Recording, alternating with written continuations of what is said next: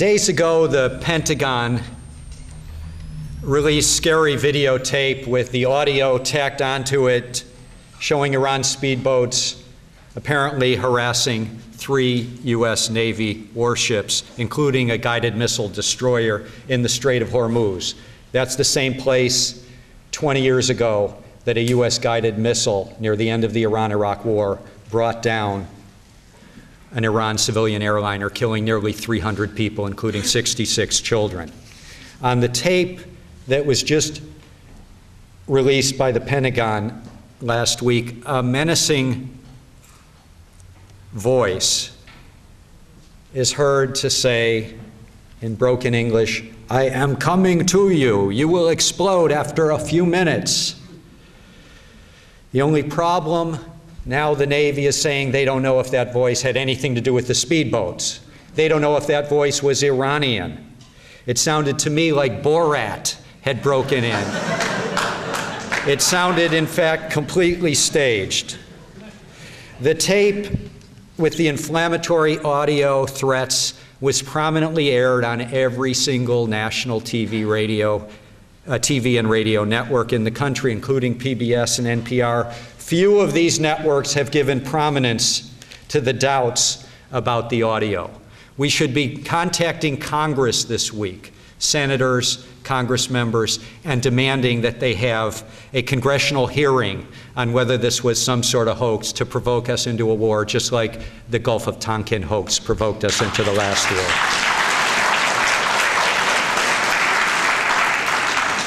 The tape was used by President Bush to threaten Iran yet again with the words, "No option is off the table." He called it a provocation. It was nicely timed, this tape, very nicely timed for his trip to the Middle East, where he wants to unite the Sunni and Arab regimes against the Shia and the Persians of Iran.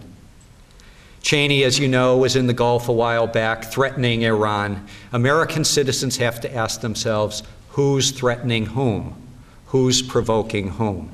I try my best to imagine, as you know, I'm a student of talk radio and American media, try to imagine how talk radio in this country would react if somehow the situation were reversed, if somehow there were huge Iranian naval warships off the Atlantic Ocean. And I can almost hear that talk radio screamer, Glenn Beck, on CNN and on his many Clear Channel radio stations, exhorting the yacht club members from the elite U.S. Republican Guard to go out and harass the Iranian warships with their yachts.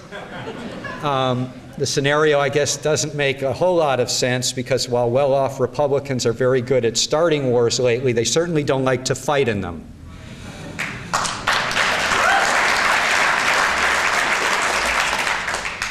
I think of Mitt Romney endorsing as loudly as he can the occupation of Iraq, 120%, endorsing the threats to Iran, and I think about his 5 military-aged sons bravely fighting off the terrorists from Iowa to New Hampshire to Michigan to South Carolina. My focus, of course, is media. When it comes to mainstream media, there is one imperative, one rule that best explains U.S. coverage of war and military intervention. With apologies to the WHO, that rule is, we will get fooled again. Sometimes corporate media will debate military tactics or the pace of military success, but rarely do they question the legality, the morality, the divine right of U.S. military or CIA to invade in country after country across the globe. From the perspective of independent, accurate journalism, mainstream media coverage of the run-up to the invasion of Iraq was a massive failure. Unfortunately, we know from a historical perspective, if we've seen the new War Made Easy movie featuring Norman Solomon, you know that mainstream media have repeatedly throughout history led our country into war or invasion, repeatedly based on concocted evidence, false pretense, repeatedly relying on official sources who were unreliable and usually unnamed. One of the prime culprits globally in the journalistic failure called Iraq was a former employer of mine, the media mogul Rupert Murdoch. His media outlets were the loudest in continent after continent after continent, from Australia to England to here, with Fox News Channel and the New York Post and the Weekly Standard, in pushing the loudest for war with Iraq. And now he owns the Wall Street Journal. And if the FCC gets his way, he'll be buying up more and more media properties when they abolish the cross-ownership, or weaken the cross-ownership rule. But the journalistic failure of Iraq goes way beyond Rupert Murdoch. It goes beyond the TV networks. It goes beyond talk radio. And it goes right to the two leading so-called liberal dailies in our country. In the months leading up to the Iraq invasion, the Washington Post published nearly 30 editorials in favor of the war. On its op-ed page, also dominated by hawks denouncing war skeptics as liars and fools and worse. After semi-apologizing for its coverage leading up to the invasion of Iraq, how did the Washington Post rectify the situation? They hired George Bush's chief speechwriter, Michael Gerson, as a regular columnist. He's the man who spun the false rhetoric that was swallowed by the Washington Post editorialists. He's the man who inserted the references to the yellow cake from Niger fable in President Bush's speeches. He's the man who concocted that soundbite warning about Iraqi nukes, that we don't want the smoking gun to be a mushroom cloud. He's the guy who helped prepare Colin Powell's dishonest speech to the United Nations. What's the motto at the Washington Post? We will get fooled again. The New York Times front page was instrumental in invading Iraq, with scare stories relying on unnamed White House or intelligence sources that turned out to be totally false about Iraq's alleged nuclear weapons threat. That was not just a failure of the reporters Judith Miller and Michael Gordon. That was a failure of the paper's top news editors, most of whom are still in power. After semi-apologizing for its bad coverage, how did the New York Times rectify its situation? By giving even more power to the reporter Michael Gordon. He writes the page one articles in allegedly objective voice on the need to keep troop strength up in Iraq, and then he appears on TV where he becomes an unabashed advocate for the Iraq occupation. Last February, it was Michael Gordon who wrote an important page one story with the amazing claim that Iran's supreme leader had approved sending lethal explosives into Iraq to attack U.S. soldiers. It was a claim that even Bush was retreating from within a matter of days. But one couldn't assess Gordon's charges because, as usual, they were virtually entirely based on anonymous sources. About 25 times in the article, Gordon wrote, United States intelligence asserts, administration officials said, some American intelligence experts believe, American officials say, on and on and on. After analyzing this article, the blogger Jonathan Schwartz came up with a theory. He said, quote, Gordon is not an actual person, but rather a voice-activated tape recorder, unquote. Whether Iraq in 03 or Iran in 07 and 08, the New York Times motto seems to be, we will get fooled again. Last week, the New York Times had a fascinating article headlined, For Pentagon and News Media, Relations Improve with a Shift in War Coverage. When you read the lead sentence, it's a bit like that children's game, Count the Errors in this picture. The lead sentence reads, the anguished relationship between the military and the news media appears to be on the mend as battlefield successes from the troop increase in Iraq are reflected in more upbeat news coverage. I mean, after reading this article, I began to think that we could come up with a solution at the New York Times if we just instituted random drug testing for hallucinatory drugs. Paragraph 5, at the start of the Iraq War, decades of open hostilities between the military and the news media dating from Vietnam were forgotten, if only for a brief and shining moment. Like everyone in this room, I remember those open hostilities during the first Gulf War when our TV networks were positively orgasmic about the smart bombs and the Patriot missiles. I remember the hostilities when they were swallowing during the invasion of Grenada every single lie that the Reagan administration could put out. We all, of course, remember their open hostilities between corporate media and military during the invasion of Panama, probably the weirdest drug bust in history and certainly one of the most lethal to innocent civilians. I was monitoring TV news coverage during those first hours of the Panama invasion, and the correspondents and anchors didn't know if they could call the invasion an invasion. It was, of course, illegal under international law. Killed all these innocent civilians, but they were worried. They hadn't gotten the green light from the Pentagon or the White House that this was an invasion, so they were calling it things like an affair, an expedition, an operation, a military action. One anchor referred to Panama invasion as an insertion. Some of you may have noticed that I can work myself into a fit when discussing the New York Times. Trust me that even if you don't read the New York Times, that paper is so influential that you are getting the Times biases on economic policy, foreign policy, elections here and abroad, no matter what mainstream media you consume, especially if you consume the Oregonian, especially if you consume NPR. My friends worry that one day I'm going to let the New York Times provoke me into a heart attack or a stroke. Rest assured that I use the Times as a source of mirth and laughter. It's usually unintended laughter. When the New York Times puts clothes on the emperor, it just makes me laugh. Last year, during the perjury trial of Vice President Cheney's chief of staff, a Times News report stated, "The trial has chipped away at the public image of Mr. Cheney as a sober-minded policy architect." That got through a couple editors. You have to understand, when you're reading the Times, it's the most edited newspaper in the country. I also turned to the funniest part of the New York Times, which is the corrections box. The main function of that box, of course, with its picayune corrections of utterly insignificant facts, is to say everything else we reported yesterday is totally true. A few days ago, the Times offered this correction. A front-page article about the elevation of Benazir Bhutto's 19-year-old son to succeed her as chairman of the Pakistan People's Party misstated the name of the college he attends at Oxford University. It is Christ Church, not Christ Church College.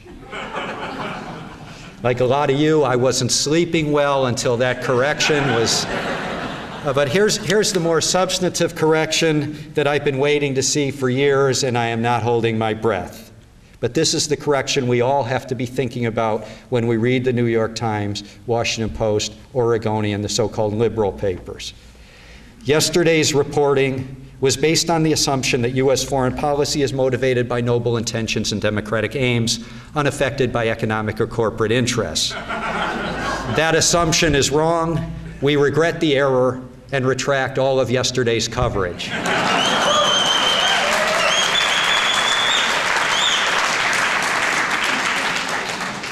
I'm just going to talk a few more minutes before I turn over the floor to Scott. But I want to ask the trivia nuts out there, who here can tell me what the subtitle is of the movie Dr. Strangelove? Yes, you've got it. How I Learned to Stop Worrying and Love the Bomb. You could put a similar subheadline lately on mainstream coverage of Iraq. How I Learned to Stop Worrying and Love the Occupation. For the realities of Iraq today, you have to go to the independent media. You have to go to the British Guardian. You have to go to the British Independent. You have to go to writers like Scott Ritter, Dar Jamal. According to a recent BBC poll that surprisingly hasn't been heard much in the mainstream media here at home, huge majorities today of both Sunni and Shia Iraqis want the U.S. troops gone, and 57% of Iraqis today support attacks on U.S. troops. Patrick Coburn wrote recently in The Independent that, quote, Iraq has become a land of warlords. Of course, there's less violence in Baghdad because, as Dar Jamal writes, it has essentially been ethnically cleansed, ethnically divided, entire neighborhoods surrounded by concrete walls and security checkpoints. Normal life has all but vanished. During the so-called troop surge, the number of Iraqis, according to the Iraqi Red Crescent, that have been displaced, that number has multiplied, displaced from their homes. According to the UN refugee commissioner. 2.3 million Iraqis have now fled the country. 2.3 million are internally displaced. That's 20% of the country. The equivalent of that in our country would mean 25 million Americans exiled, 25 million Americans internally displaced. It's a bit like Hurricane Katrina in New Orleans multiplied 100 times. The media's role in the Iraq invasion is very personal for me because, as you heard from Tom Hartman, I witnessed the crime firsthand until I was terminated by MSNBC along with Phil Donahue for political reasons 3 weeks before the invasion. Those of us who challenged the evidence that Iraq was somehow a threat and warned that this invasion would lead to chaos. In other words, those of us who acted with moderation, with reason, with skepticism. We acted journalistically. Many of us have been banished from the media system. Scott Ritter virtually banished from the media system. But if you echoed the official deceptions, you've seen your career flourish in mainstream media. In 2002, I debated and opposed the invasion of Iraq week after week on MSNBC, but my debates were taken away. They were taken off the air. They were replaced by non-debate segments featuring the former colonels, the retired generals, the former CIA analysts, the so-called weapons experts. These people didn't ever have to be in a debate. They didn't ever have to face a tough question. They were presented as the independent and objective experts. One of the most ubiquitous experts in the mainstream media, especially on CNN, was the former CIA analyst and Brookings Institution fellow, Kenneth Pollack. He pushed relentlessly for an invasion of Iraq. He went on Oprah's huge TV show and said that Saddam could use weapons of mass destruction, not just in the region, but against Americans in our 48 states. Afterward, he was asked, "How did you get it so wrong?" And he said, quote, "That was not me making the claim, that was me parroting the so-called experts."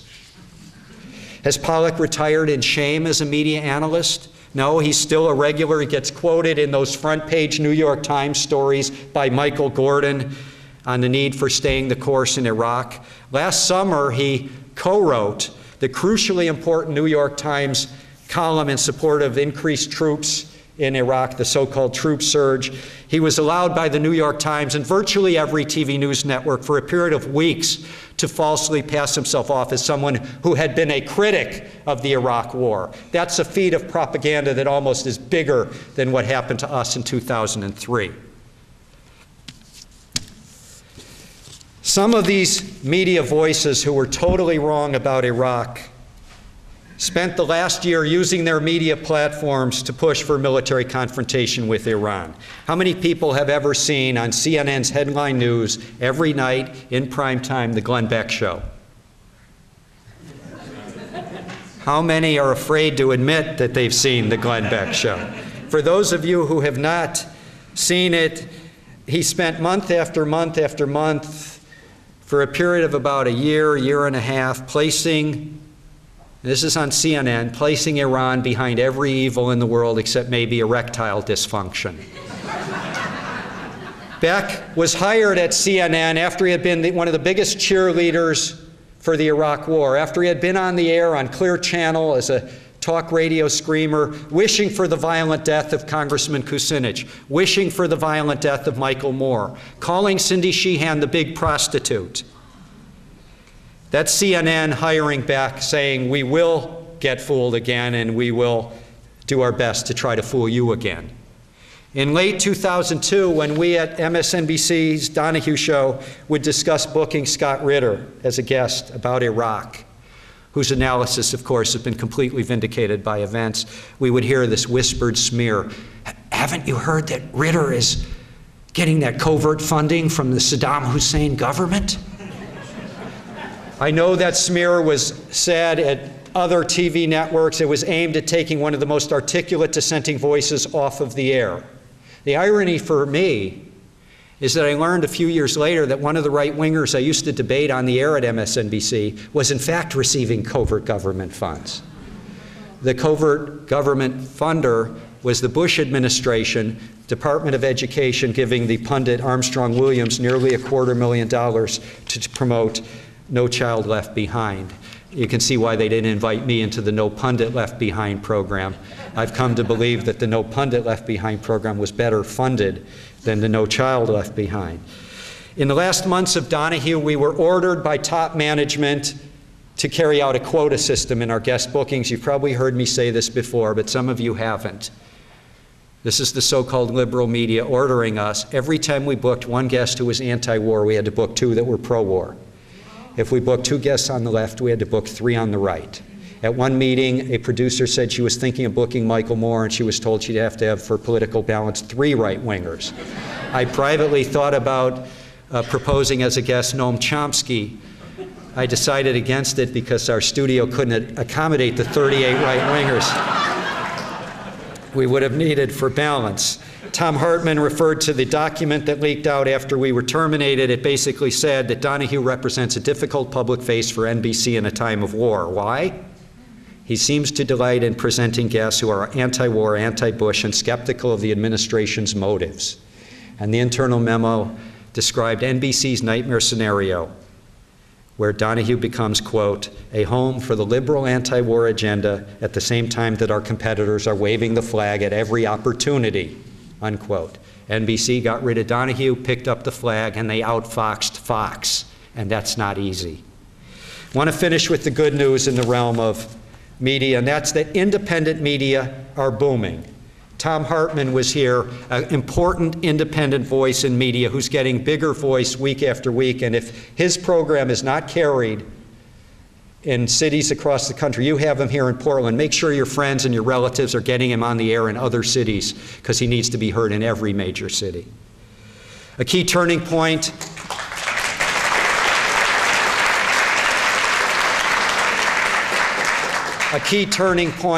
in the growth of independent media was Iraq. As our country's invading Iraq, Phil Donahue is being terminated. Scott Ritter is basically being banished. I learned at MSNBC that the former U.S. Attorney General Ramsey Clark was on some sort of blacklist. They're waving flags, they're not doing journalism, and this led to a crisis of confidence among the American media consumer, and that is a great thing. As a consequence, BBC at the time was reporting increased audience from Americans. We now have millions of internal exiles from U.S. corporate media.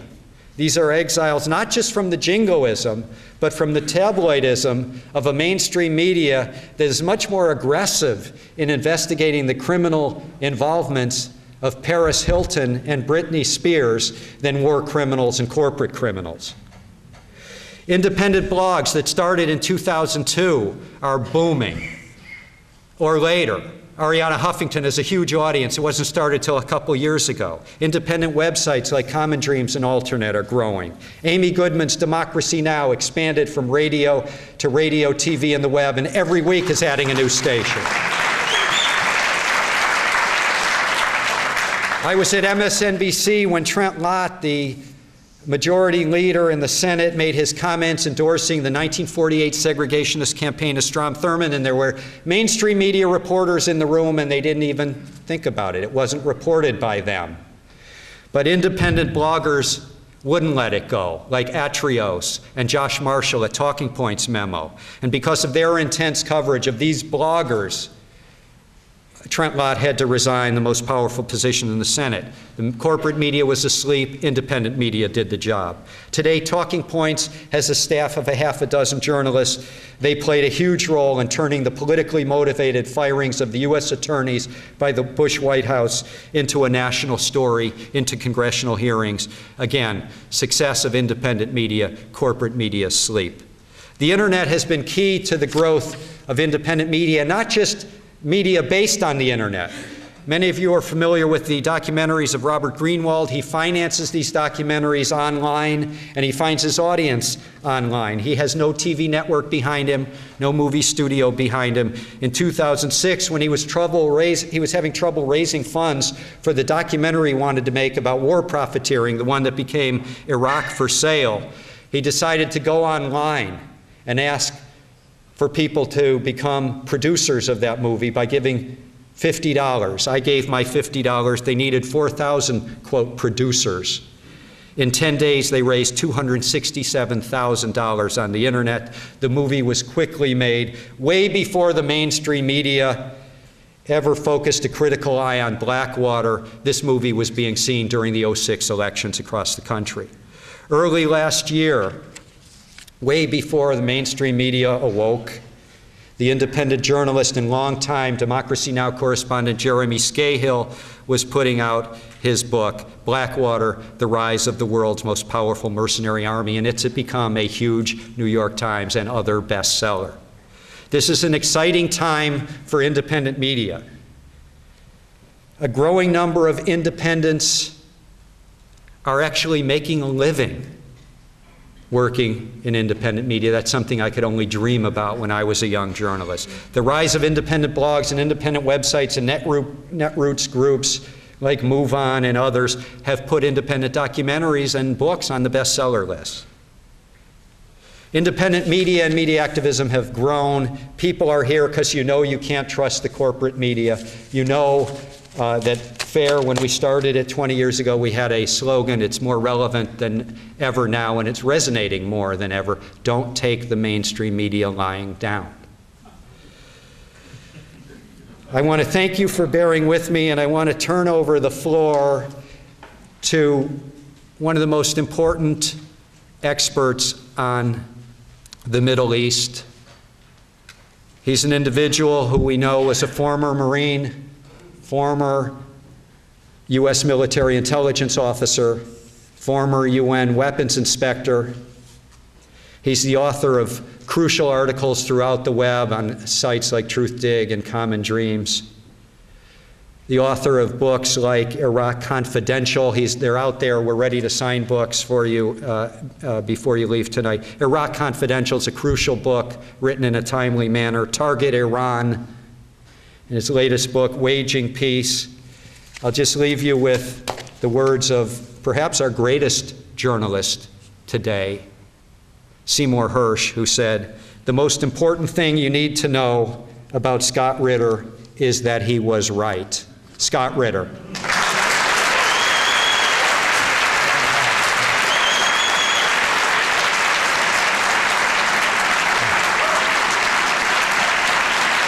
Thank you. Thank you very much. First of all, thank you very much, Jeff, for the fantastic presentation and the absolute wonderful introduction. I'm embarrassed almost by it.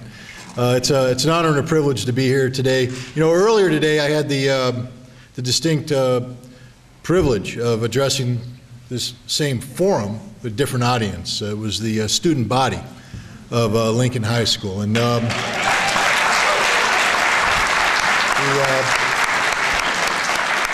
the seats were packed with America's youth. And I take high school kids seriously. I happen to be the father of twin 14-year-old daughters who are starting their 9th grade.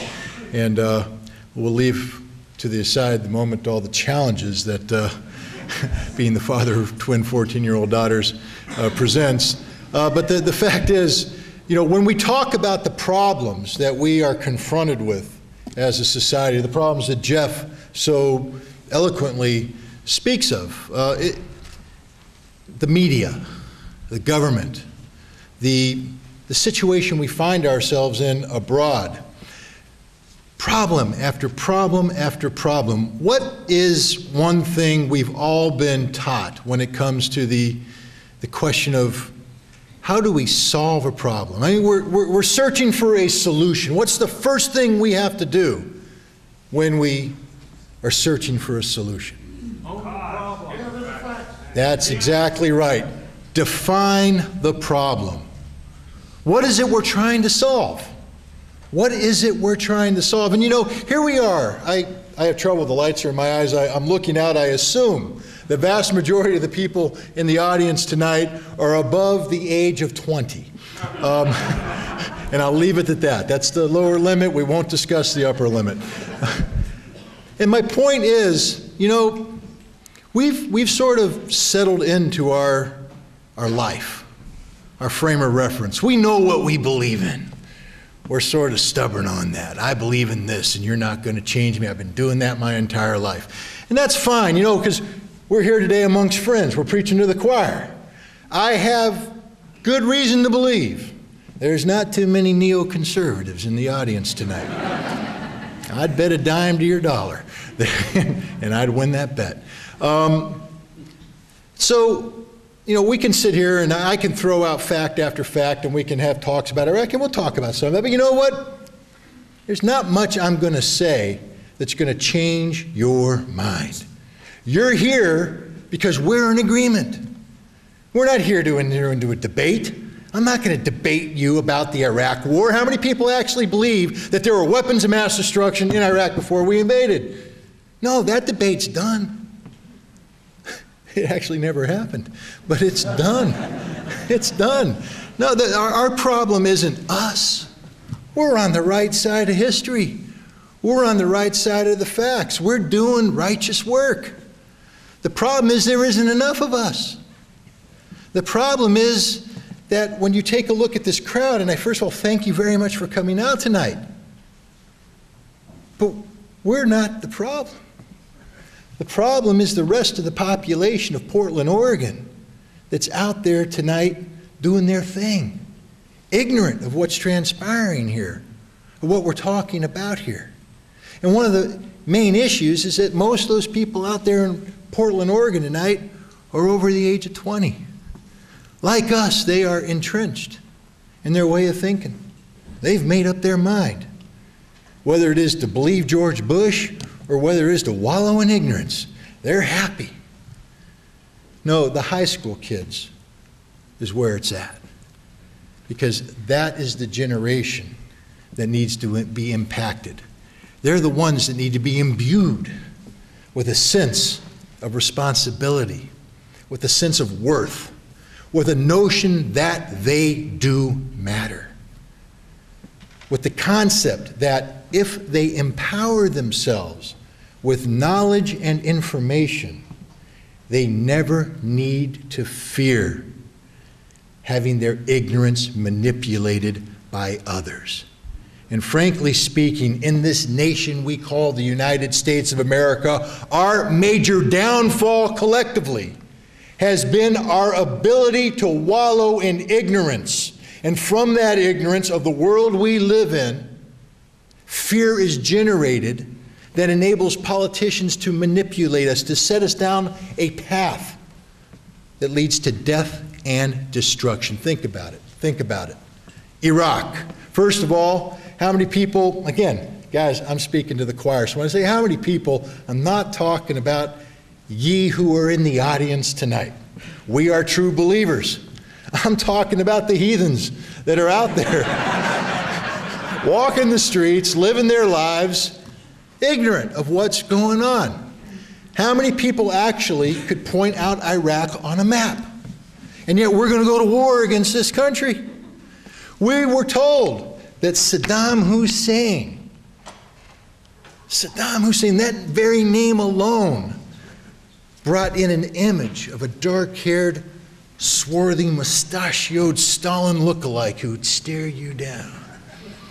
And Saddam Hussein was the #1 threat in the world today, not only to America, but the world at large.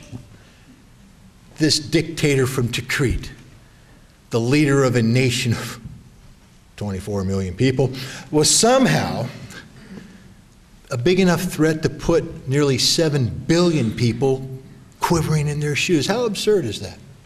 How absurd is that notion? No, but it's okay. 24 million people reinforced by weapons of mass destruction. Think of that very term. Weapon of mass destruction. I know what a WMD is.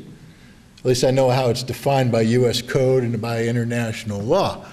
How it was defined by the United Nations. Chemical weapons. They're horrible things. I'm not trying to denigrate them. I'm not trying to belittle them. A chemical weapon produced in its pure state can do horrible things to you. It can make you drown in place as it gets into your lungs and bursts and fills your lungs up with liquid. It can blister your skin and cause your body to fail. It can get into your central nervous system and kill you that way. Biological weapons does the same thing, except they use biology, not chemistry. Nuclear weapons can devastate entire cities. Ballistic missiles are capable of being tipped with chemical, biological, or nuclear weapons, therefore taking this lethal payload and sending it thousands of miles away to take out cities. No, I know what a WMD is. And I can tell you right now that with the exception of the nuclear weapon, there's nothing to fear when it comes to chemical and biological weapons. And I don't mean that they can't hurt you. But what I'm saying is if you allow people to hijack science and place words, terms, give it titles, breathe life where no life is, more people will be killed by a Marine Corps rifle company this year in Iraq than died in chemical weapons attacks in the last 30 years. But do we call a Marine Corps rifle company a weapon of mass destruction? No. We use the term weapon of mass destruction for one reason only, to intimidate you, to make you fearful of that which you do not know and understand, to scare you into accepting at face value everything that follows. Jeff mentioned it. What's one of the catchphrases that emerged in the build-up to the Iraq War? We don't want, you guys can almost repeat this for me, we don't want the smoking gun to come in the form of the mushroom cloud.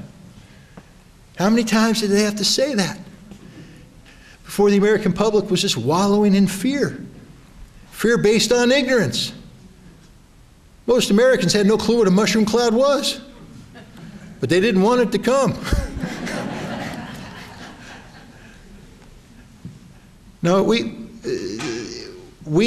as a collective, the American people, are disappointing. We are very disappointing. You know, we've been blessed geographically and historically with a parcel of land that has given us access to riches and given us access to isolation at critical times in the world's development so that we were able to become this nation state that goes from sea to shining sea.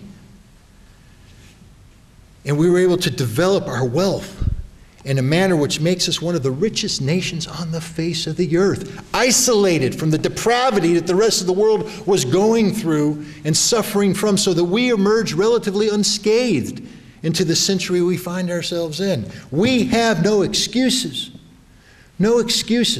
for the path we have chosen, except one, and it's not an excuse, it's a condemnation. Hubris, arrogance. That's our sin as a nation, collectively. Hubris and arrogance. How dare we, the people of the United States of America, all 300 million of us, how dare we have the audacity to say that we alone get to dictate the terms of existence with 6.8 billion other people around the world today? Right. That the world is our backyard, that the world belongs to us, that we, the people of the United States, are the only people that counts. That when we say, God bless America, what are we truly saying? God damn the rest of the world. Think about it. God shed his grace on thee. Well, what about the others out there? Now, I'm not a very religious person, but I sort of take umbrage at those who twist the teachings of a man named Jesus, who ostensibly stood for peace, loving, understanding. And suddenly we have become a Christian nation that espouses war. War as a means of doing God's work. There's something wrong with this picture, ladies and gentlemen. There's something dreadfully wrong with this picture. You know, we got misled into a war in Iraq. I'll give the American people the benefit of the doubt on this one, because we are the most technologically advanced nation on the face of the earth, populated by the singularly most ignorant people on the face of the earth when it comes about the earth we live in. So I'll give them a pass. You know, and it's tough, because we want to believe. We want to believe our government's going to do the right thing. We want to believe that the president, when he says something, is telling us the truth, has our best interests at heart. All right, if that's truly how you were operating, you're forgiven. The president lied. Get over it. But never again fall victim to that trap. Never again accept at face value anything this government says, whether you believe they're telling the truth or not. It's not our job as citizens to nod our heads blindly when the government says something. Our job as a citizen is to remind those whom we elect to higher office that they work for us. I don't work for them. They work for me. I pay them with my taxes. They're responsible to me. They are held accountable by me. And how do I know this? I've read the Constitution of the United States of America. In addition to taking an oath to the Constitution of the United States of America, I've actually read it and understand my role and my responsibility as a citizen. Key among which is to hold those whom I elect to represent me in higher office accountable for what they do in my name. In October of 2002, the President of the United States stood before the American people and told them that he knew there were chemical weapons and biological weapons in Iraq. He knew. I'm a simple Marine. He didn't say he thinks. He didn't say, I believe. He didn't say there might be reason to believe. He said, I know that there are chemical and biological weapons in Iraq. Now, when someone says they know something, that implies certainty of knowledge, which means it must be backed up with a certain body of fact. And all I asked of the president, you see, I just happened to be a humble chief inspector of the United Nations who spent 7 years in Iraq from 1991 to 1988, managing the problem of hunting down weapons of mass destruction. So the president surprised me when he said he knew there were weapons of mass destruction in Iraq, because I went back and quickly checked the rosters of the inspectors, because I pretty much was involved in every inspection that went in. And I said, wait a minute, did George W. Bush slip into one of these inspections? Did he get down there? Does he know something I don't? And the answer was, of course not. He hadn't been to Iraq. He hadn't done the inspection, but he said he knew. Benefit of the doubt passed you, Mr. President. I'll give you, okay. But if you know, that means you got to have some facts. And all I ask from you, Mr. President, is to share the facts with me so I can share your certainty, so I can stand side by side with you as we go forth to counter this threat to American security. But it's transpired that there were no facts, that the president didn't know anything, that the president was lying. And the media let him get away with the lie. And the American public sat there and did nothing. We won't get fooled again, right? We learned our lesson, right? And yet today we have the President of the United States overseas in the Gulf Arab states talking about Iran. The President says Iran is the #1 threat facing the United States and the world today. This threat comes in the form of dual nasty operations, one being an Iranian nuclear weapons program, and the second being Iran's status as the largest state sponsor of terror in the world today. Let's talk about the Iranian nuclear weapon program for a second.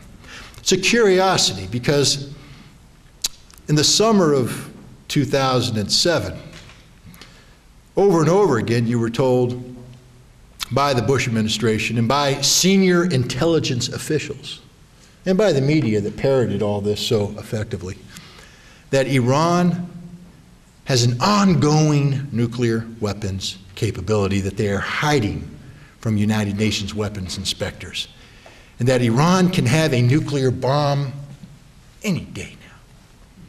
Well, they didn't all say that. I mean, the CIA covers themselves. One day the CIA said, well, Iran's capable of having a nuclear weapon in a matter of months. And then they say, the CIA says Iran's capable of having a nuclear weapon in a matter of 10 years. It's curious, that 10-year figure. Portland, Oregon can have nuclear weapons in 10 years. My hometown of Del Mar, New York, can have a nuclear weapons program in 10 years. You can pick any place on the face of the earth, and in 10 years, I can have a nuclear weapons program there if you give it enough money. If you say Iran can develop a nuclear weapon in 10 years, it means we don't know what they're doing. And that's the closest thing to the truth the CIA will ever come to saying about Iran. We don't know what they're doing. But in late 2007, the CIA published a national intelligence estimate that dramatically reversed the findings. They said, time out. We now believe that Iran stopped its nuclear weapons program in 2003, and that there is no ongoing nuclear weapons program activity in Iran today. And you know what happened? All the people who were critical of the Bush administration immediately stood up and said, hallelujah, prove my point, in spades. We win. No nuclear program, we told you. Bush was a liar, da-da-da-da-da. I sat there and I went, that estimate's wrong.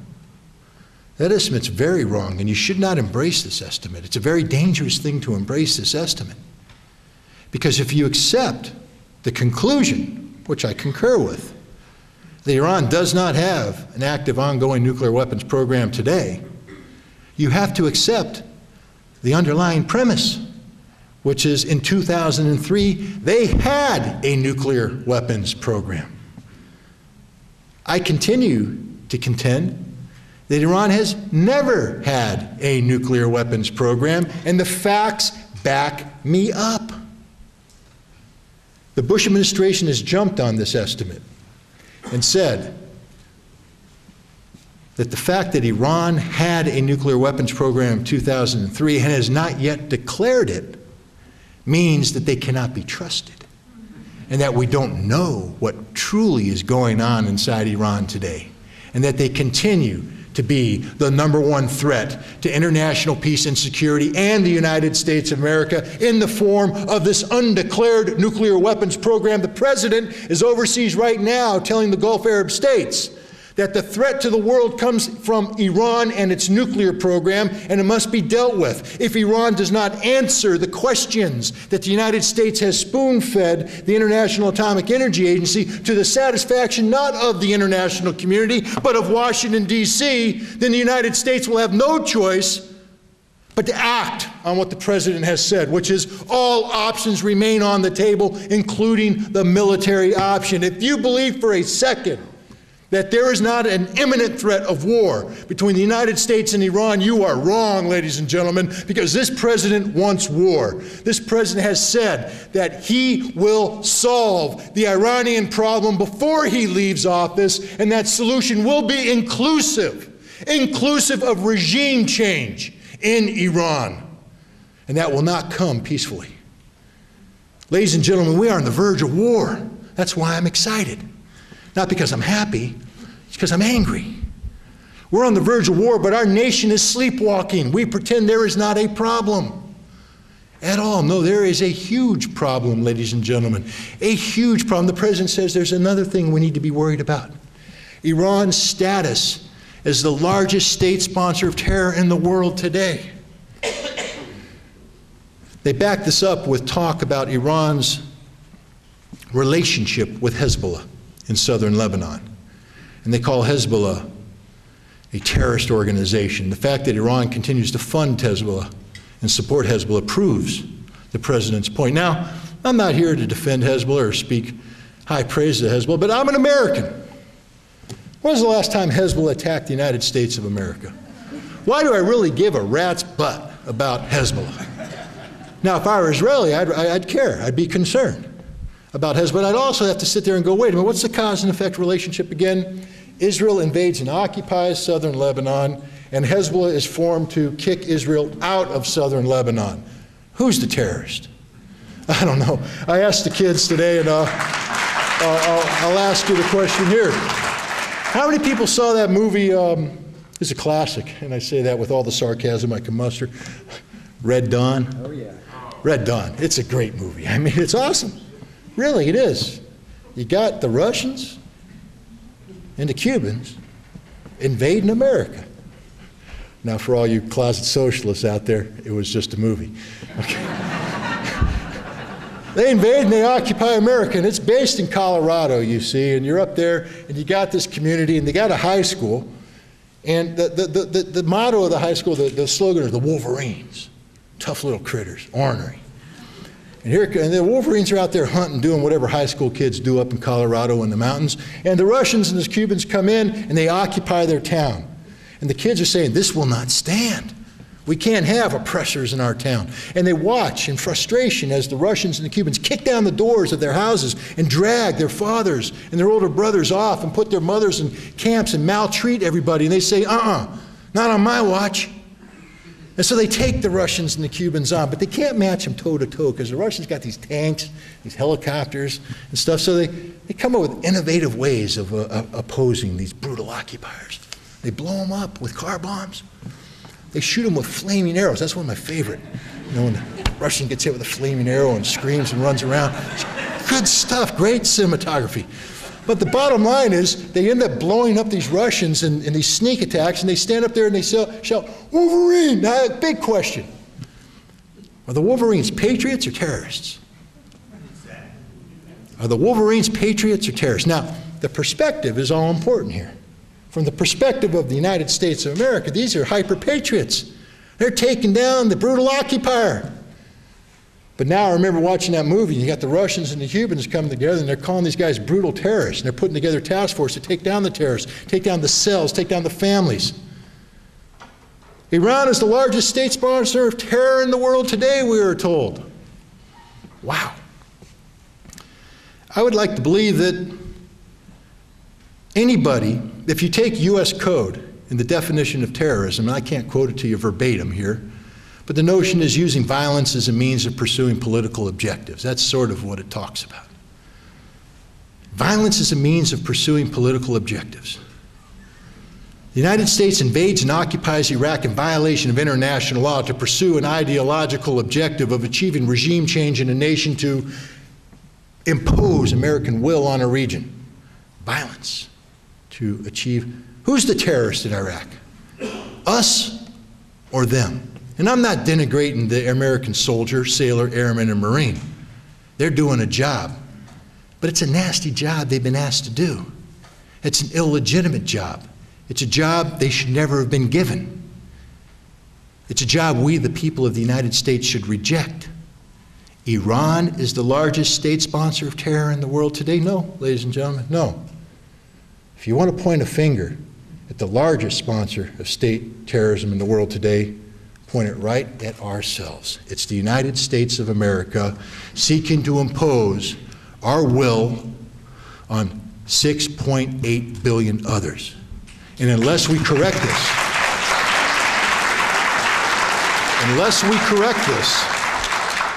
there will be hell to pay.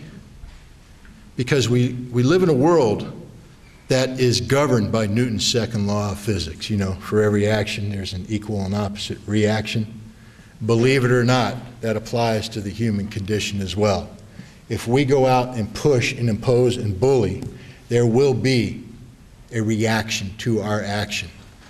That's why I enjoy talking to these students, because these students have yet to be imbued with the hatred, with the chauvinism that the majority of the American people seem to be imbued with when it comes to talking about the rest of the world. If I go to the average bar in downtown, small town America and say Ahmadinejad in Iran, people will spit on the floor. And yet here with the high school kids, I could talk about Ahmadinejad in Iran and speak common sense and let the facts prevail. The youth are our future, ladies and gentlemen. The youth are the only hope we have. We ourselves as a football team that has a track record of fumbling and throwing interceptions, we are not doing a good job. The only chance we have of winning the championship is to pass the ball off to the next generation. Therefore, our job is not to win the game. We can't. We failed. Our job is to buy enough time so that the next generation can do a better job than we have done. The next generation must empower itself with knowledge and information so that it will never be intimidated by their collective ignorance. Never allow fear to emerge from this ignorance. It can be manipulated by government officials. The next generation must have the courage to stand up and say, we are responsible for our own actions. We will not become the tools, the compliant tools of a government that doesn't understand the notion of accountability to citizens. That is what we must strive for. That is what we must accomplish. Now, how do we do that? I don't know. I can't give you a playbook, but I'll leave you with this thought. Jeff talked eloquently about the media. I'm not quite as eloquent. I'm a good person, though, for parceling out blame and responsibility. I blame the media for a lot. The media, you know how it is when you're not popular anymore. They call you bitter. What was the other? There's other terms they put out there. Disgruntled, bitter former Inspector Scott Ritter. Yeah. Every time I hear that, I expect to see this wizened old country. I'm not disgruntled and bitter. I'm just sort of angry, But I can still put a smile on my face. Now, people talk about the media and they say it's all the media's fault. It is. It's all the government's fault. It is. I don't debate that point, but there's a third part to this. We the people, it's our fault. Have we forgotten what it is to think? Have we forgotten what it is to function? When I hear people say, Scott, tell me, where can I get all the information needed to empower me to be the citizen you want me to be? I don't know. I can't give you that answer. All I can tell you is that when I hear people say it's the media's fault, they're not giving us what we need to know, it reminds me of New York in springtime. I love New York in springtime. We've got tough winters where I'm from. A lot of snow. So the snow melts, leaves blossom, and all the birds come back. And those birds do what birds do, and they build nests, and then those little eggs appear in the nests, and sure enough, out come the little birds. Little baby birds pop in there, and they sit there, a whole bunch of them. They go, tweet, tweet, tweet, tweet, tweet, tweet, tweet, and it's a beautiful little noise that they make, but it's not done for my entertainment. It's done for their mom. Old mama bird's up there in the tree, and you can hear her. You just watch her, and tweet, tweet, tweet. She flies down, she goes out, and what's she do? She gathers worms, and she puts them in her stomach. She goes back to the nest, and then she pukes into the mouths of her little birds. That's what they do. That's how they get food to them. She pukes in the mouths of the little birds, and the birds are happy. And it reminds me of the American people who sit there before the television and go, tweet, tweet, tweet, tweet, tweet, tweet, tweet, tweet. And then they turn on the TV, and the mainstream media pukes into their throat. And the American people are happy. They're happy. Ladies and gentlemen, we can't afford to be little birds anymore. We have to become hunter raptors. And what I mean by that is we don't wait for someone to give us the news. I call it the London effect. I go to London often, and when I go to a London hotel, I wake up in the morning, I go down to eat the wonderful breakfast that the British serve, and there's 5 newspapers there. And I get to pick up all 5 newspapers, and if I pick up the Guardian, I know the Guardian is the mouthpiece of the labor organization. It's got a built-in bias. The Guardian doesn't pretend to be anything other than what it is, the mouthpiece of the left. I pick up the Times of London, it's the mouthpiece of the right. It doesn't pretend to be anything other than that. I got the Independent, Social Democrats. You go on and on and on. I get the Sun, I don't know what the Sun is, Rupert Murdoch, I guess, yeah. But bottom line is, they don't pretend to be, it's not like the New York Times where they pretend to be all the news that's fit to print, and the American people buy into this nonsense. The British don't play that game. It's the Guardian. They will publish what's beneficial to the left. It's the Times. They will publish what's beneficial to the right, and you know that when you read it. So you read all 5 newspapers, and you start saying, how come the Guardian gave more weight to this, and the Times gave less weight to that? What's going on there? How come they over-reported this, unreported that? You take all the facts, and you know what happens as you start to read the 5 newspapers? An amazing thing. You form an independent point of view. Ooh, scary concept. I'm suddenly able to think on my own. I'm not held prisoner to the Guardian, the Times, the Independent, or the Telegraph. I got my own point of view. What happened? The most powerful supercomputer on the face of the earth, the one between this earlobe and this earlobe, suddenly engaged. And that's what we need to do. We need to start empowering ourselves, not by waiting for someone to puke down our throats, but to go out and gather the information and form the point of view on our own. And if we're too old and stubborn to do that, then we need to empower our youth to do that. And that should be our project, ladies and gentlemen, empowering America's youth to think on their own, to become the kind of citizen this nation must have if it is to survive. Thank you very much. It was a pleasure talking to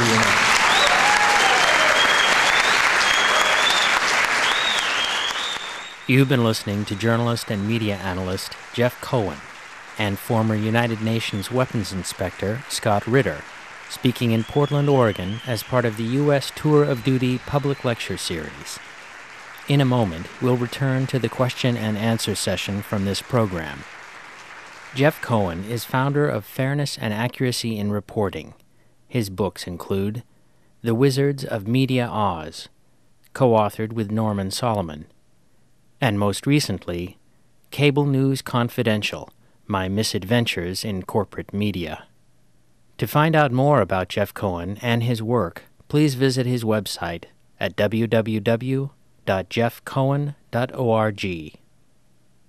Scott Ritter is author of Iraq Confidential, The Untold Story of the Intelligence Conspiracy to Undermine the UN and Overthrow Saddam Hussein, and Target Iran, The Truth About the White House's Plans for Regime Change, and Waging Peace, The Art of War for the Anti-War Movement. And now we return to the question and answer session of this program. The first question has to do with the presidential race. If Clinton is elected, what are the prospects for ending the war in Iraq? Okay, thank you, Kim. And Progressive Democrats of America, Liz, I should admit, I'm on the National Advisory Board. It's a group that includes 7 of the best Congress members, Cindy Sheehan, Medea Benjamin, trying to put together an independent grassroots movement to take over and transform that party. In terms of Hillary Clinton, it's not something you want to get me started on. If you go to my website, jeffcohen.org, you'll see that I've been writing about her. I live in New York along with Scott. I've never voted for a Clinton. I never expect I ever will. The closer you look at the Clintons, you see politicians that are out for themselves, in service to big power interests, unwilling to change a U.S. foreign policy that, as Scott Ritter has pointed out, is utterly out of control. People ask me, what do you do in a situation where Obama seems to be trying to imitate Hillary? They're trying for vagueness, for national chauvinism, for militarism, for Israel right or wrongism, for threatening the Iranianism, if that's an ism. So the point is that I believe Obama would appoint a slightly better cabinet and slightly better people. I believe John Edwards would appoint a cabinet like we haven't seen since Franklin Roosevelt.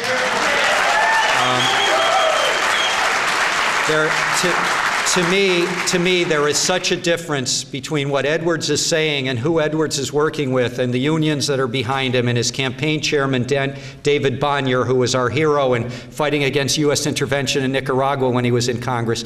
There's just such a big difference between Edwards and the other two. So I give you my advice, and my advice is, if Edwards is still viable when you vote for Edwards. I think he's the one who would surround himself with people that would listen to Scott Ritters and listen to outside critics and dissidents. If it just gets narrowed down to Obama and Hillary, I would just ask you to investigate and see whether Obama is sufficiently enough better than Clinton. It's hard to be worse than the Clintons. I talk about them as the duo that they've always been. If it's just Hillary and Kucinich, proudly organized for Kucinich. I believe a vote for Kucinich is a smart vote. It's an ethical vote. It's a good vote. But I'm telling you that if I get a chance to vote and Edwards is still in the race, while he's far from perfect, I'm going to proudly vote for John Edwards. I don't have too much to add on to that. I did try to form a progressive party of Republicans, and didn't work. So, but for now. But look, the Republican Party is busy competing with itself on who can be more like George W. Bush. And that's the good news, because as long as they do that, I think this is the Democrats' election to lose, which means we're probably going to have a Democratic president as a result of the 2008 election. The bad news is that, let's say, if the election comes down to, if you look at the polls today, McCain versus Clinton. On domestic policy, I think there's quite a bit that separates the two. And I'm not here to criticize Hillary Clinton on her domestic agenda. I don't know too much about domestic policy. On foreign policy, though, there's really not much that separates them at all, and that's the problem.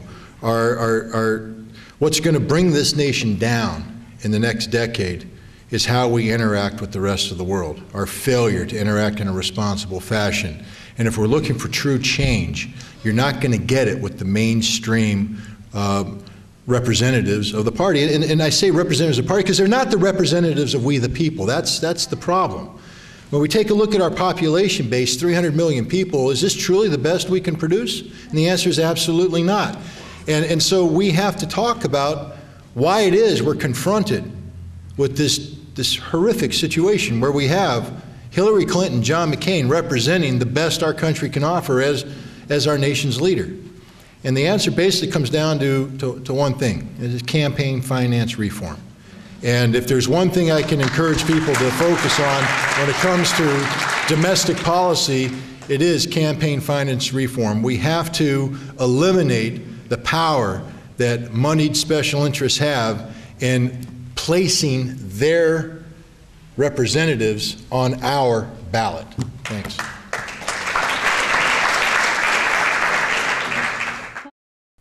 The next question from the audience raised a number of concerns, but asked specifically about how a war in Iran would affect relations with China and India.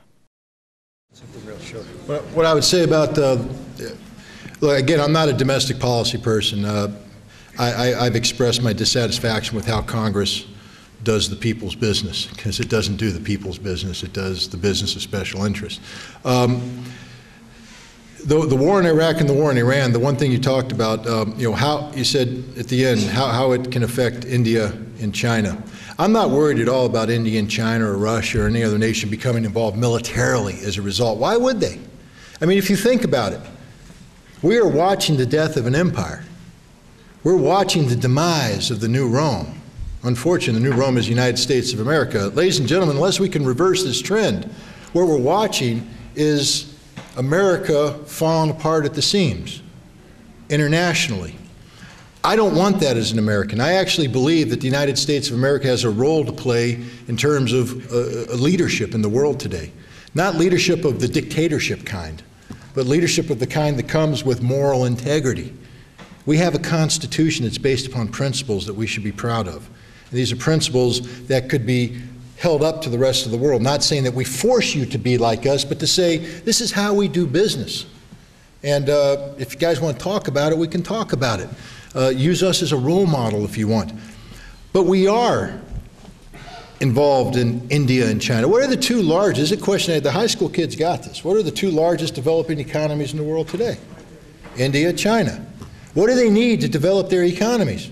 Oil. So now you get into what America's doing. You know, Dick Cheney had a secret little oil cabal meeting going on when they first came into power back in 2001, 2002. And one of the things they talked about wasn't to take over Iraq and Iran for the present, but they're talking about imposing our will on the Middle East and Central Asia for the future. They're talking 20 to 30 years down the road. There's a lot of concern in the neoconservative ideologues about China and India, because they take a look at how China and India are developing. They realize that they're going to be kicking our bucks economically if we don't do something about it. The key is to dictate the pace of economic development in China and India to the benefit of the United States, and we can only do that if we leverage our control over global energy resources. So if you want to know what we're doing in the Middle East and what we're doing in Central Asia, it's really quite simple. We're ensuring that the United States holds the strings on the puppet that is global energy, and it will dance when we say dance in a manner that's beneficial to us and detrimental to those we view as our counterparts. That's how India and China are involved in this whole mess. The next question from the audience asks about recommendations for the anti-war movement. I'll go quickly, and then I'm going to throw this to Jeff, because I'm sure he's got... Your book is right out. Yeah, the quick answer is buy the book. But no, in all seriousness, go to the library and rent the book. It's cheaper. The key aspect to understand when we're talking about any movement in the United States of America is how many votes can it generate? Because we are a democracy. We're not a perfect democracy, but we're a democracy. And at the end of the day, on election day, if you don't have a Diebold voting machine and using paper ballots, the more people you can bring to the ballot and cast a vote in favor of you, the better chance you have of winning. It's a numbers game. And when we talk about the anti-war movement, one of the big problems is its inability to generate a broad-based following amongst the American people. That's the biggest problem that I see the anti-war movement face. And you got to ask their question, why is that? And the answer, in my opinion, is quite simple. Because for the most part, the anti-war movement is drawn from the progressive left wing of the Democratic Party. I'm not saying it's exclusively drawn from the progressive left wing of the Democratic Party. I'm saying for the most part. And there's a loathing to try and expand that base beyond those who agree with everything that you embrace. And yet the requirement to have a true anti-war movement in America is to ensure that you can get the corn farmer in Nebraska, and you can get the cattle rancher in Montana, and you can get the apple grower in New York to agree with the left wing of the progressive element of the Democratic Party. That means you got to drop the notion of Democratic Party and progressive, et cetera, and you got to start talking about being American and embracing values set forth in the Constitution that doesn't define its audience by their political affiliation. This is about the United States of America. And the second, the anti-war movement can understand that this is about America, not about a specific sliver of American political demographics, the better chance they have of making the next step. And it's not going to be an easy step to make, because we now have to overcome all the other problems of trying to get the rest of America to buy in to the reality that we have a real problem here. And again, most of America remains ignorant about the world we live in. And from this ignorance comes fear, and this fear is manipulated by political powers that be to keep them living in a state of constant uncertainty. That's why it's important to do things like reach out to high schools, reach out and educate the youth, to reach out and tell all people, you must learn. Education is the key. Empower yourself with knowledge and information so that you will not be afraid of that which you do not know, because you will now know it. You will no longer be ignorant. Therefore, you will no longer generate fear. You are no longer able to be manipulated. And when that happens, you'll find more and more people will be joining your ranks. Short story, I joined the American Legion in my hometown, not because I want to go invade another nation. I just got tired of being kicked around as some anti-war puke. You know, I've been to war more than most people who are members of the American Legion. So I joined it just to sit down in the bar and stare at them. And that's what I did. I'd go down to the bar on Wednesday night. They got great $2 beer. Put my $2 down on the table, beer, and they'd all be on the other side of the bar. And I'd sit there and just drink my beer and stare at them. Then I'd say, thank you very much, and I'd leave. I'd come back the next week, $2, beer, stare at them. And then they're not stupid. They watch TV, and eventually one come over and go, they're not finding any WMD in Iraq. And I said, no. He'd sit down next to me. We'd both sit there and get a beer, and now I'd stare at them and talk with him. And sooner or later, they all generated over. Now when I go to the American Legion, I'm welcome in open arms. Open arms. It's a lengthy process, but Americans really do want to know the truth. And that's what the anti-war movement should be pushing for. Educating America about the truth, what's going on in the world today.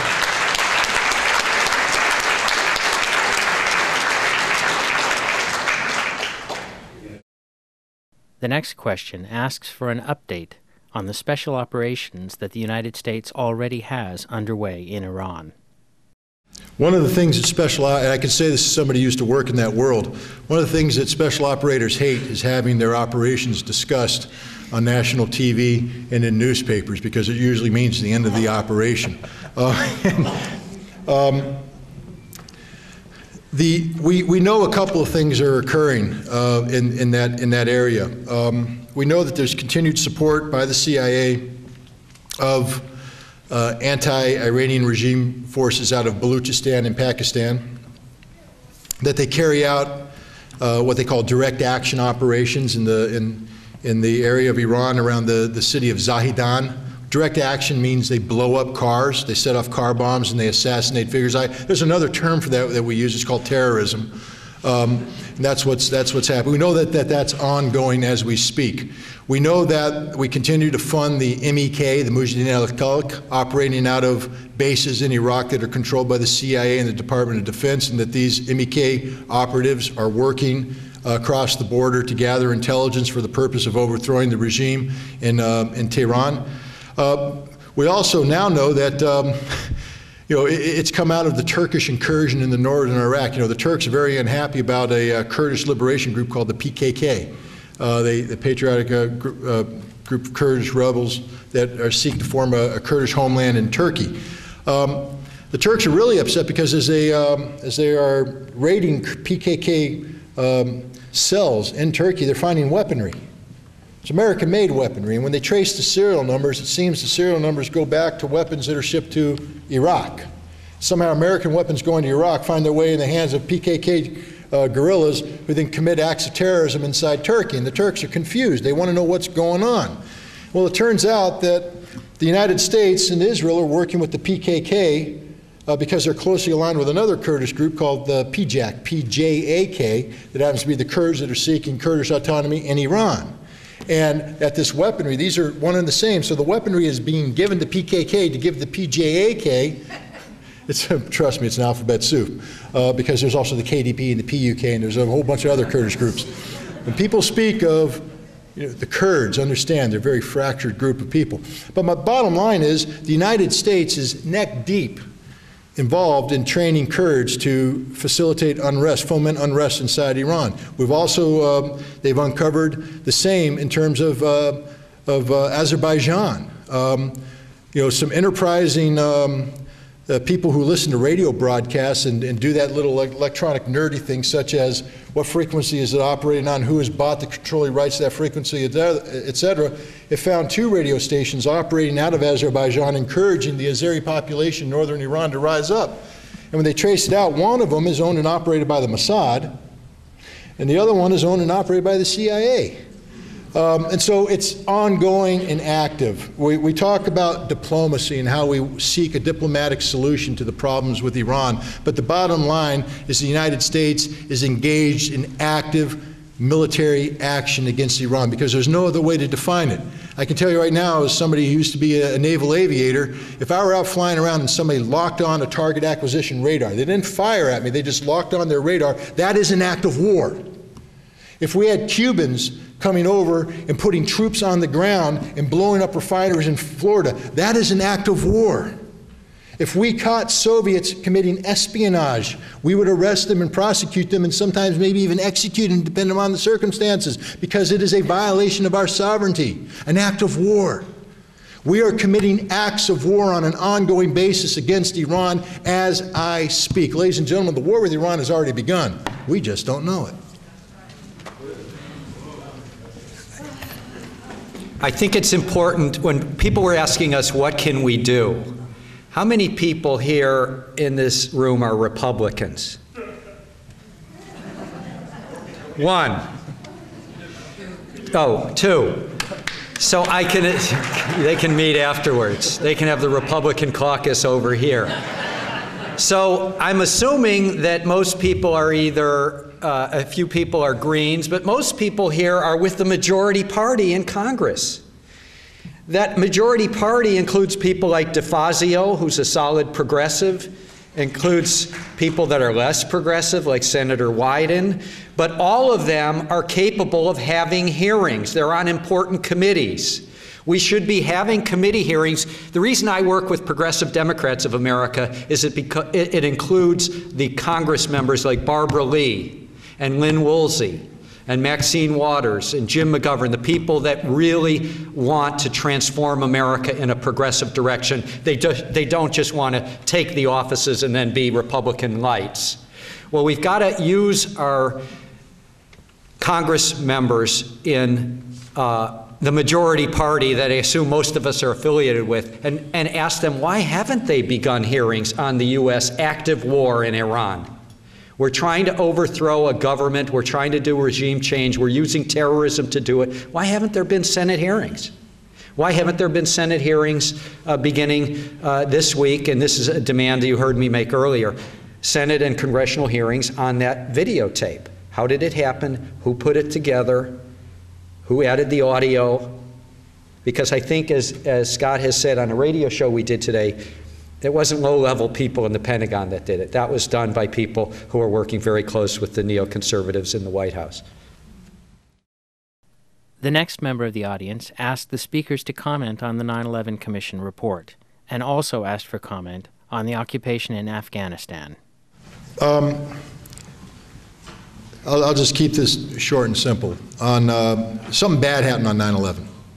Okay, and there was a committee formed, congressional committee, the 9/11 Commission, and they published a report, and that report is woefully inadequate, and it leaves unanswered many questions, and I think it's imperative that as Americans we know the truth of what happened that day, what led up to that, etc. And so I'm all in favor of reopening the 9/11 Commission and getting to the bottom of everything that happened. I will say this, though, in my opinion, the biggest crime took place on 9/12. And that's when the Bush administration used the events of 9/11 to propel us into a war in Iraq that had nothing to do whatsoever with what happened on 9/11. And that war is now expanding into Iran, which likewise had nothing to do with the events of 9/11. Until we, the people, understand that we are victims of our own ignorance, that we are allowing this government to lead us down the path of death and destruction, we've got serious problems. And that's where I'll leave it on 9/11. The next question asks the speakers to comment on the limited capacity of the U.S. military to take on an additional war in Iran. We have a very large military. Be rest assured that your U.S. taxpayers' dollars are being used, I won't say efficiently, but they are being used to build one of the largest militaries in the world. If you take a look at defense spending levels, we sit here and criticize the Russians for having the audacity to spend $100 billion. The Chinese up their defense spending, they added another $40 billion to their defense. We spend close to $500 billion a year on defense. No, we got a big military. It is stressed. There's no doubt about that. Right now, when you talk about combat forces, ground combat forces, it's pretty much we've divided them into thirds. We have 1/3 of our ground combat capability deployed overseas at any given time fighting the so-called global war on terror, Iraq, Afghanistan, and other deployments. We have another third that are coming back from this deployment. And then we have another third that are preparing to go in to this deployment. If we go into Iran, it's very simple what they'll do. They'll freeze the troops that are in there right now, and they'll push forward the third that are preparing to go. So we have more than enough troops. This is what I keep trying to tell people. You think we can't do it? We can do it. We can start this thing. It's not a problem starting it. The problem is finishing it. And Iran will not be a cakewalk. Iran is not Iraq. It's not just a matter of N's and Q's. It's not just a matter of Arabic and Farsi. The Iranians, it's a much larger nation. They haven't been devastated by economic sanctions like the Iraqis have been. Their military is ready to fight. Think to the summer of 2006. The vaunted Israeli Defense Force is getting ready to throw its entire weight against the dastardly Hezbollah terrorists. And here comes the IDF, and they're going to kick Hezbollah butt. Except they didn't. Hezbollah kicked their butt. Hezbollah fought them to a standstill. Hezbollah were the students. The teachers are the Iranians. Ladies and gentlemen, if we go to war against Iran, we're going to fight the teachers. And we better understand that before we start this fight, because it's not going to be easy, and it will be drawn out, and it will not end well. We have more than enough troops to start a war with Iran. The problem is, how do we finish the war? And if we don't have enough conventional power to finish this fight, this is where it gets really frightening. Because we now have a leadership in place that not only believes in the concept of usable nuclear weapons, but has actually created and deployed usable nuclear weapons. We have changed our nuclear weapons implementation policy now so that we can use nuclear weapons preemptively in a non-nuclear environment, which means that if we get bogged down in a conventional war with Iran and things aren't going well for us, out come the nukes. That changes everything. I want to add a postscript. When Scott talks about $500 billion yearly in military expenditures, there are historians that have looked at other empires throughout history, Rome, British Empire. There's never been a time where a country spent more on its military than all other countries in the world at that time spend on their military. And if you look at the Democratic Party leadership, they don't even talk about it. Progressive Democrats talk about it. DeFazio historically has been the leader on that. But if you're Democrats and you vote for Democrats, you should be asking them, what are they doing with this outrageous military budget that can only be used to defend empire? It's obviously not about defending the American people.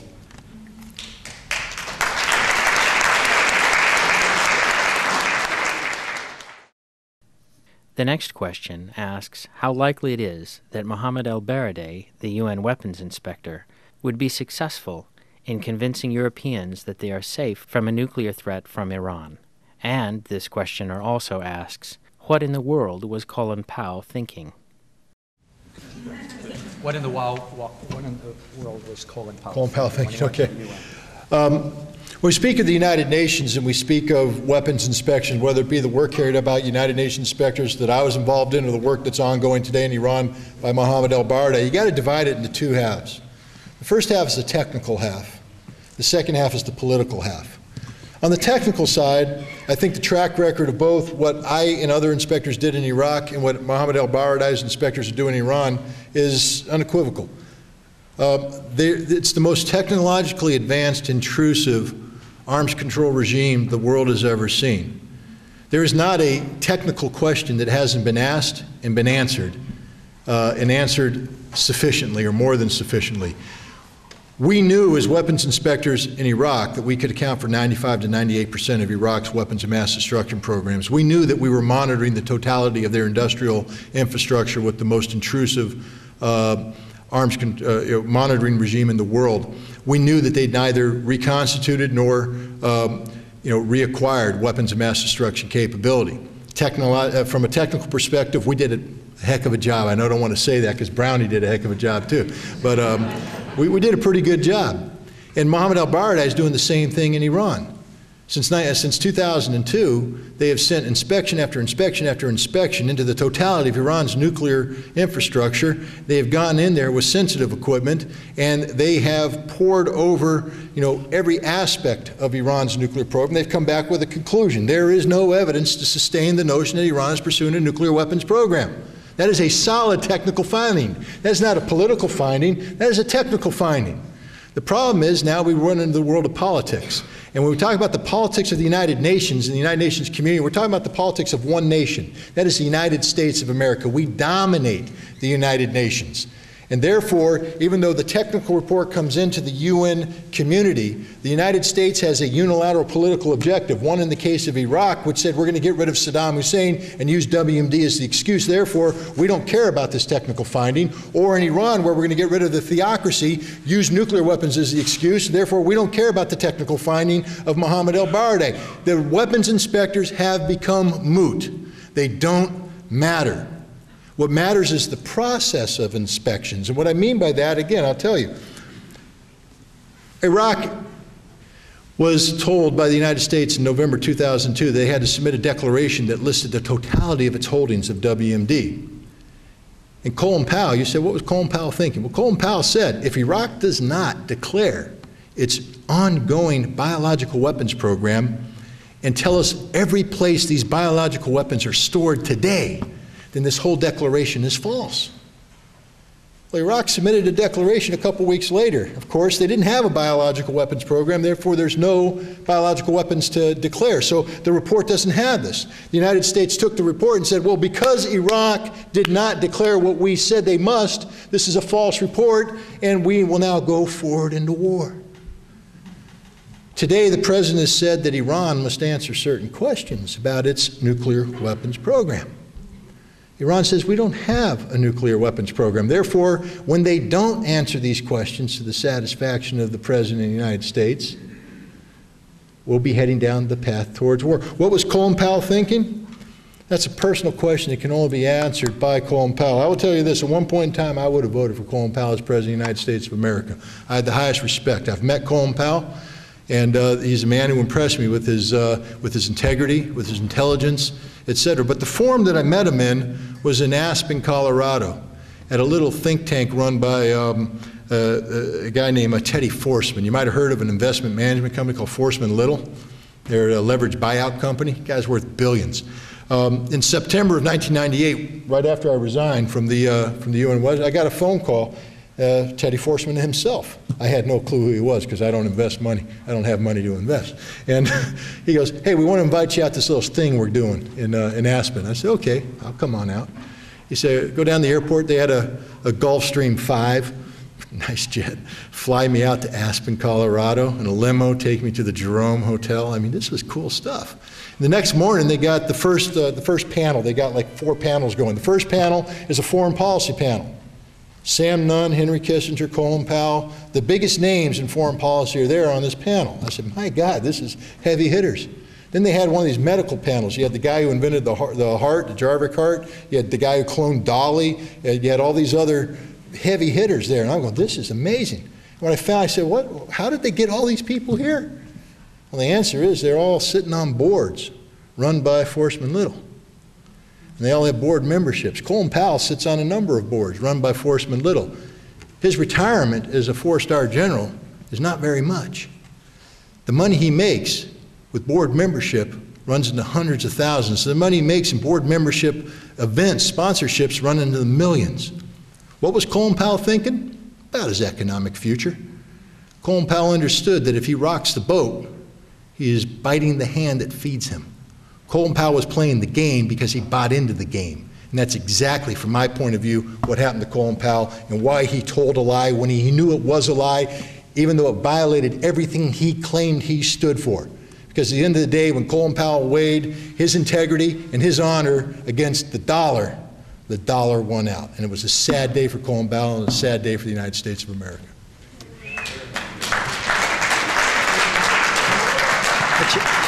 I want to say something quickly about the media's role in the Colin Powell speech. Within hours, I was getting stuff on the internet from British scholars, people who are real weapons experts, poking holes in the speech, saying this is not true, this is a false translation. But if you looked in the US media, here was a speech that was provable at the time, the day it was delivered, to be basically full of exaggerations and distortions. And what happened in the media?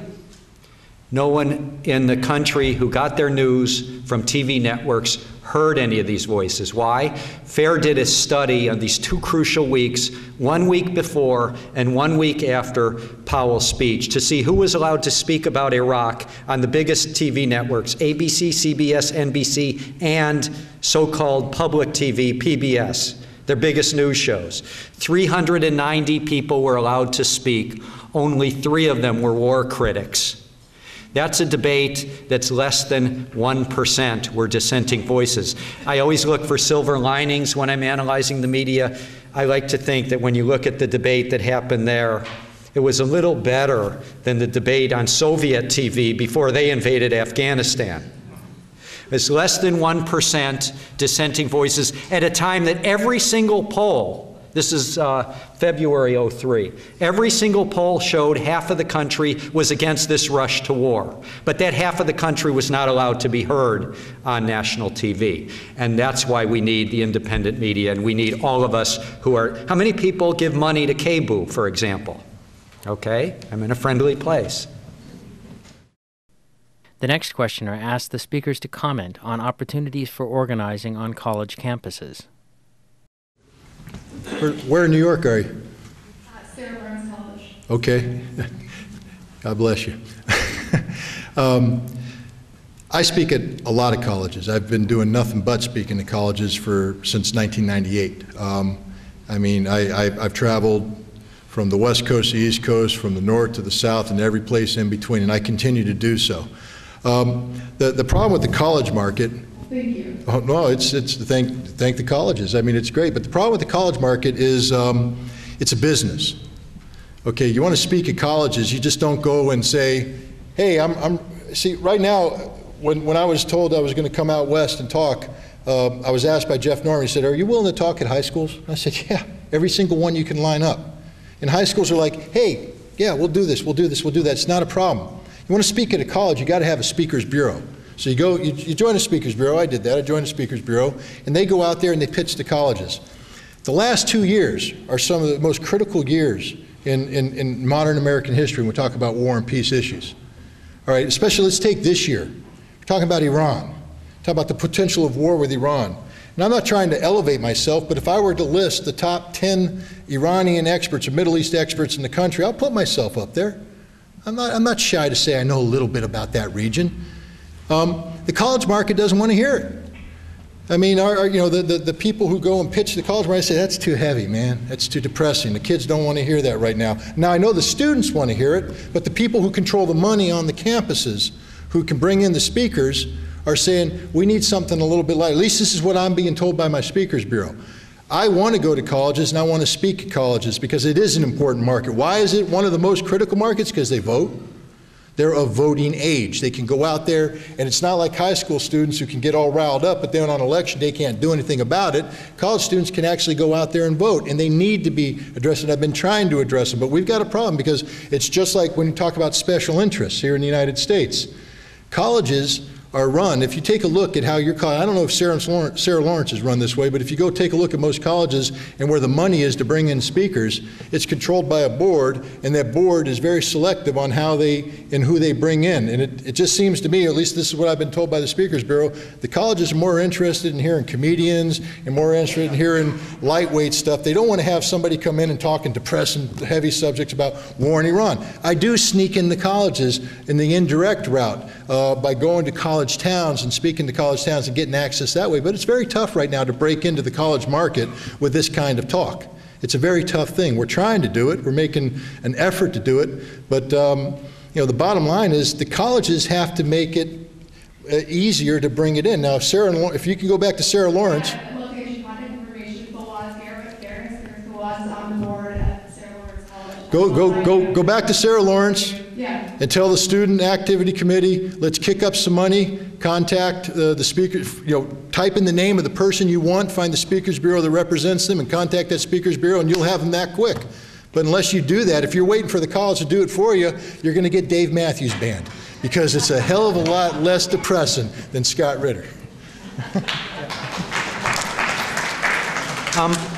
I think what's important, going beyond, let's say Scott Ritter is at a campus, or Ray McGovern, or Amy Goodman. We've got to go beyond just making speeches and hearing speeches. And the thing I've been trying to stress from the beginning is organization.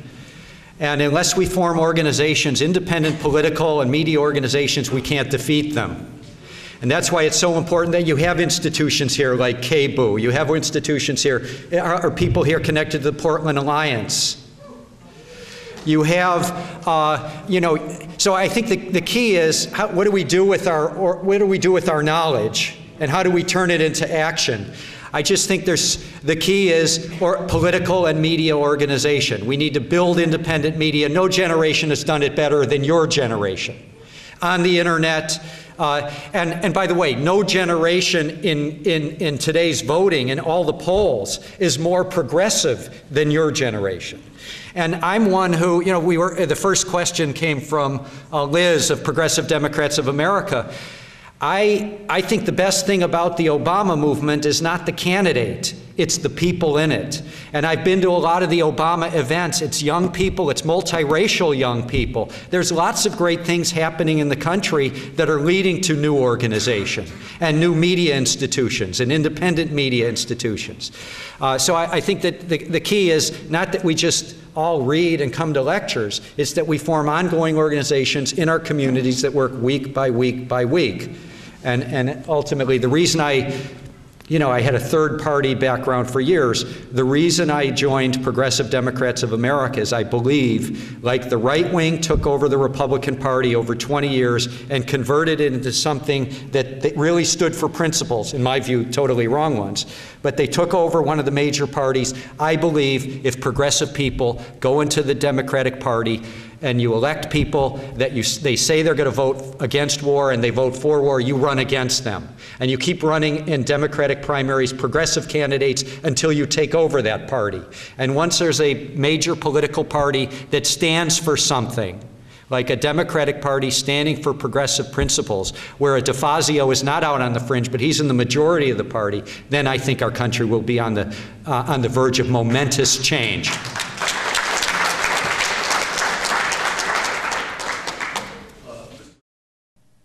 The next question asks specifically what can be done to prevent a U.S. war in Iran.